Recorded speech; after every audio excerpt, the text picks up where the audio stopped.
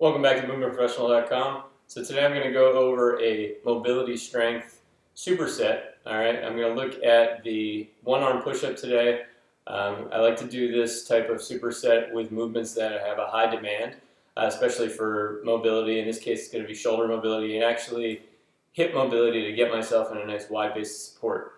Alright, so I'm going to start with my first assessment of the one-arm push-up.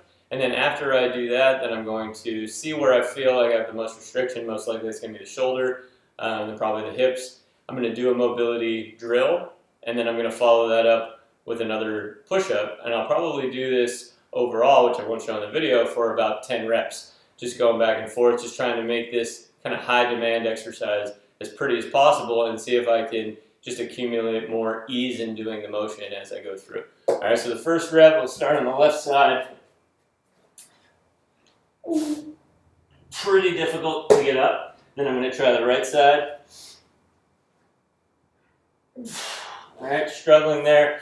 Felt like the right shoulder actually was a little bit painful coming up. I want to see if I can make that a little bit easier.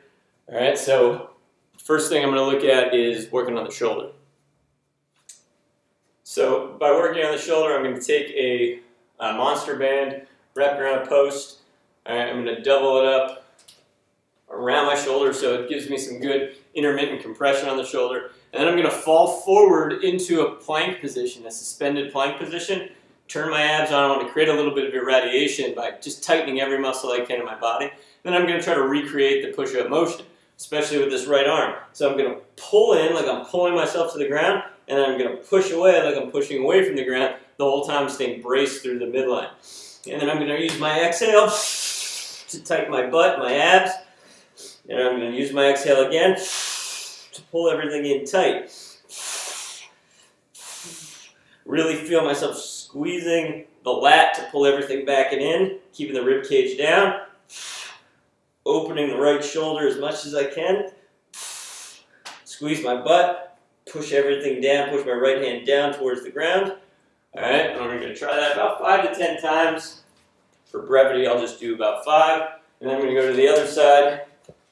Get into this plank position, hold it tight, push away, pull back in, feel the shoulder open, rib cage stays down, abs stay on, tighten, pull back in, everything's tight, feeling the shoulder come back into the socket, pushing away, pulling into the body, pushing away, pulling into the body.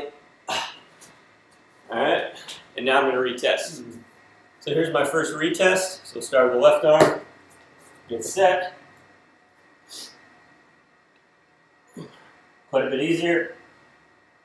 Can bang out 2 now. Right side. Quite a bit easier here. You can feel my left hip a little bit tight. So I'm going to actually look. I try to open up this left hip. So I got to get into hip abduction to give me a good wide base support, but I also have to stabilize while I'm in that hip abduction position. So I'm going to look at improving that mobility a little bit and also getting some of the muscles contracted in a nice abducted position. So to work on this hip abduction, I'm going to use the band again, and I'm going to get into a nice half kneeling position.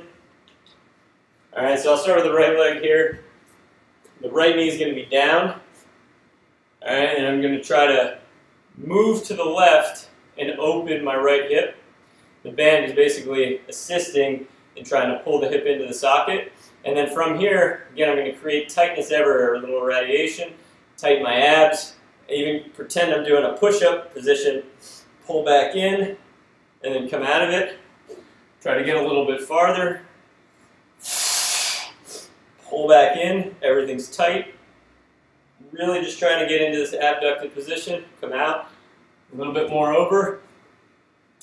Tighten everything, push out, pull back in. Alright, and then I'll try the other side.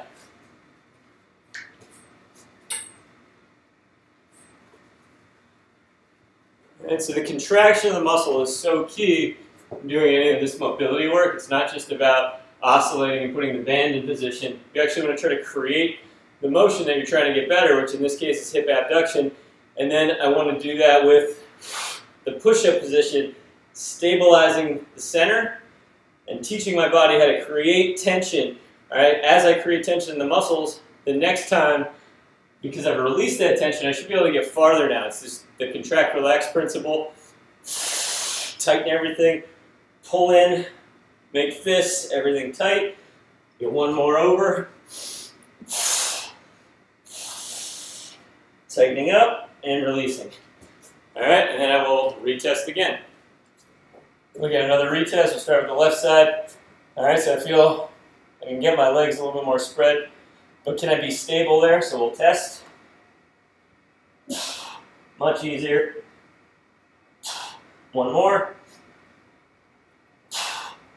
And the right.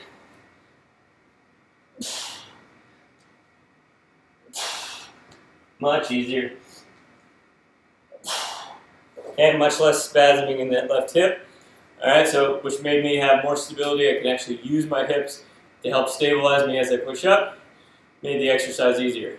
Alright, so I'd probably go through that at least till 10 reps, if not more, depending on how I'm feeling. Alright, so that is a mobility strength superset. If you have any questions, you can go to movementprofessional.com. I'll see you next time.